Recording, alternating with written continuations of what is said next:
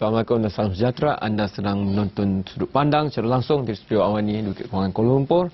Saya petang tadi 1 hari daripada pagi berada di Shangri-La untuk menyertai WCMS ataupun World Capital Market Symposium 2010, dan di situ tadi saya sempat merakamkan temu ramah dengan pengasas Wikipedia iaitu Jimmy Wales, dan beliau berkata tentang Web 3.0. Di Sudut Pandang kerap kali dibicarakan tentang Web 2.0, tapi kini era laman sesawang 3.0 itu sedang menjengah kita. Oleh itu malam ini saya ingin bercakap tentang memacu era aplikasi mudah alih. Kita bukan saja mahu menjadi pengguna, tetapi juga mahu terbabit dan terlibat dalam memacu era aplikasi mudah alih ini ke depan. Dan saya ingin mengucapkan sekali lagi terima kasih kepada Reza Razali kerana kerap berkongsi pandangan dan ilmu dengan kita. Beliau pengarah urusan Terato Teks dan Berhad yang banyak memenangi anugerah. Boleh pergi laman sesawang mereka, lihat anugerah tu sejak 2000 pun ada itu anugerah Reza tu. Rasa saya kena best student application dan sebagainya. Tapi tak apa, sebelum saya pergi lebih lanjut lagi, mungkin saya nak kaitkan juga dengan minggu lepas saya janji nak hubungkan diskusi malam ini dengan iPhone 4 ataupun iPhone 4 itu. Kalau tak masih ada yang tidak pergi ke Facebook Awani ataupun Facebook Suhaimi ataupun Facebook saya, mungkin tak mengetahui bahawa Suhaimi Sulaiman sendiri terpaksa beratur berjam-jam nak dapatkan iPhone 4. Tapi itu soalnya, di mana garis pemisah di antara kita sebagai orang yang mahu menggunakannya tapi juga mahu memacu teknologi terbabit dalam iPhone 4, iPad contohnya, dan mungkin juga peralatan yang menggunakan perisian Android. Itu juga Reza buat. Tapi Reza yang sebenarnya berbalik daripada perjumpaan intelektual dan juga orang kreatif di Singapura misalnya, Celebrate 2010. Ya, dan mungkin kita boleh cakap tentang pandangan Reza tentang kegilaan terhadap iPhone 4 tu. Jelas ya Reza, orang sanggup beratur sejak pagi dan sebagainya. Tetapi adakah itu diimbangi dengan peratusan yang membanggakan juga dalam membangunkan aplikasi untuk iPhone 4 dan juga perisian lain contohnya? Tu saya dapat tengok dekat internet, on Twitter, pada masa Maxis launch dan Digi launch di iPhone 4, macam-macam komen lah on Twitter kan, sebab the best thing is as a smartphone user now you ada pilihan, you can pilih your BlackBerry, your Android, your iPhone and iPad. So ada different camp of opinion. Ada orang cakap iPhone user ni yang jakun, kemaruk, beratur tengah malam. Tapi it's a matter of choice. Tapi betul lah, as you said, a lot of people yang line up dan sebagainya, kita consume konten-konten ni. Tetapi bila kita Malaysian user, are we producing enough content? Dan the jawapan is actually yes. There are iPhone content. Bila saya mula-mula start buat iPhone app buat 2 years ago, bila saya search dalam iPhone punya App Store for the word Malaysia, there's very few app. Mungkin just 5 app, lepas tu tak perlu pergi next, more and more. But sekarang ni kalau you search the word Malaysia, ada lebih 130 aplikasi iPhone di application store. And then kalau you search the word iPad, you pun dah nampak in the iPad store punyalah banyak application local application developed by local developer. So content is coming up. Tapi the thing about whether it's enough content or not, definitely not enough. Kita need more content. Tapi I do see that we are coming up with a lot of creative people that's coming up with a lot of applications. Mari kita bagi perspektifnya. Apa yang kita sentuh sekarang ini adalah berkenaan dengan Apple App Store contohnya. Bermula hari pertama itu dengan 500 aplikasi. Kemudiannya kini mungkin data yang terakhir yang saya dapat adalah lebih 250,000 aplikasi. Dan juga sudah pun ada muat turun ataupun pindah turun sebanyak 6.5 bilion. Dan setiap hari 17 juta aplikasi yang dimuat turunkan.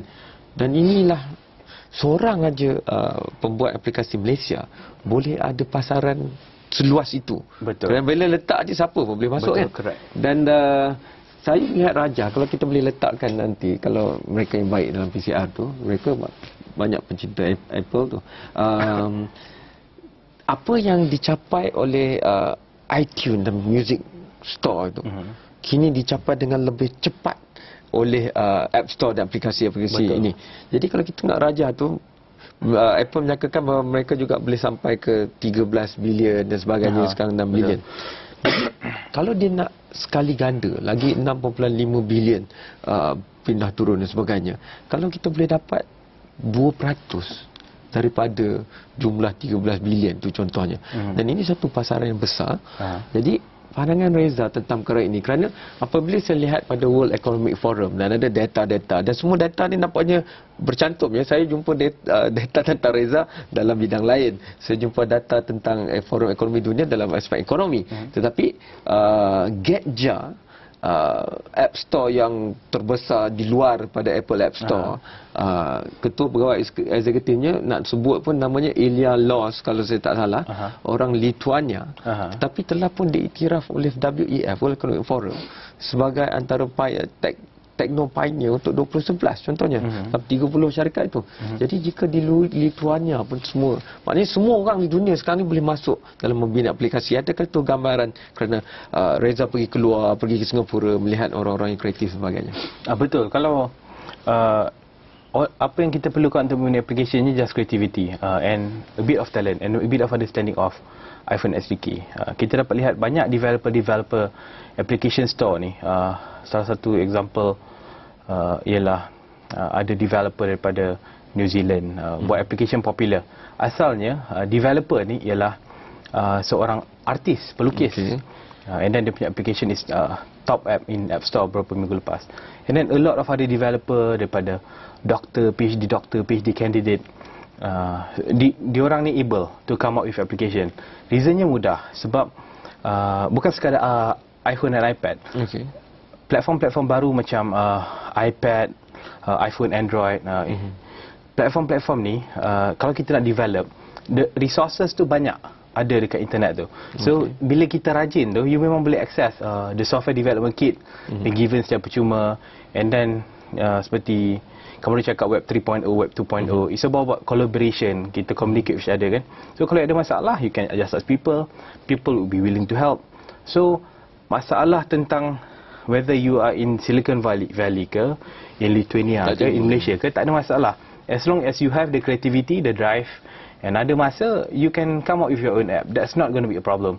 Dan tak semestinya kita kena ada pembangunan pembersihan pembangunan itu, kerana ada orang yang akan menterjemahkannya supaya macam nak buat laman sesawan juga, tak payah nak tahu C++ ke apa, dia dah senang kan.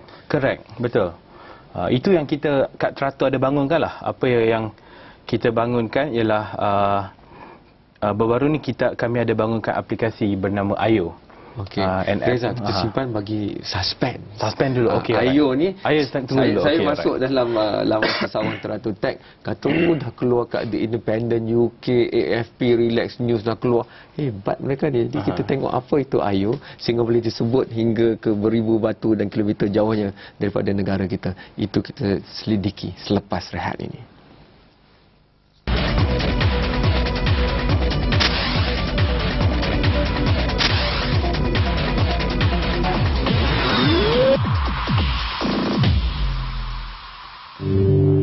Menariknya tentang iPhone 4 ni ialah satunya kelebihan video dia, kerana memang video kualitinya memang sangat bagus.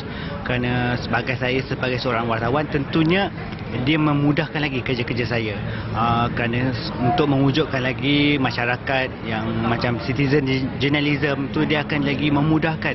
Dalam keadaan sekarang ni pun penggunaan social media sangat meluas. Itu je rakan saya, wartawan dan juga penulis blog sebenarnya. Itu pandangan beliau. Tapi pandangan saya ialah memang bagi saya modal insan penentunya untuk teknologi, sama ada Web 2.0 ataupun 3.0. Dan jika kita melihat pada modal insan, kalau Reza ada 10 lagi orang yang lebih kreatif, mungkin 100 lagi perkara dan aplikasi yang boleh difikirkan. Contohnya. Dan saya dengar apabila saya turun ke Singapura sebelum Reza dahulu, Singapura sanggup pergi sampai ke Pulau Pinang, bertemu dengan pelajar-pelajar college sebelum mereka habis pun pengajian, dan menawarkan, jika pelajar-pelajar itu kreatif, menawarkan mereka untuk terus ada tempat dan sebagainya di Singapura, bergiat dan berkecimpung dalam bidang seperti ini. Jadi mungkin kita bukan nak meminta subsidi atau sebagainya, tetapi mungkin perlu difikirkan suntikan langsung kepada pembentukan modal insan. Itu mungkin antara saranan yang ingin Reza berikan. Betul, that is a well known fact. Kalau someone does not see that happening, I don't know what they have been doing. Tapi even kalau sudah masa baru-baru ni, even masa raya di Singapura, dia nak try and balance up. The Malay population di sana katanya turun daripada 14% within few years to 13.4%. And sekarang ni dia nak increase back there and balance out kan. So what they have, kalau you ada baca some of the Singapore punya press recently, they have not been trying to just check budak college, they have been trying to even woo the talented Bumi Putras over there kan. That doesn't matter lah kan, Bumi Putras, everyone. So that is actually happening. Kalau you pergi kat Singapura, you see a lot of Malaysia's top talent in IT are moving over there. Why? Because the Singaporean are very straightforward. Dia boleh apa? They can fund you, they can help you find stuff and basically ekosistem tu disediakan untuk mereka lah. Dan ekosistem di sana is to say ianya lebih exciting.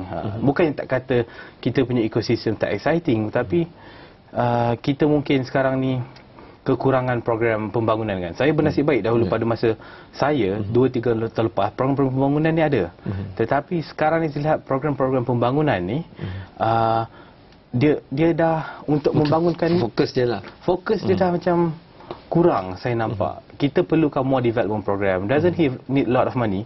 We just need some bits of money. You kena identify lah talent you can identify early kan, macam Kamarul bercerita kan.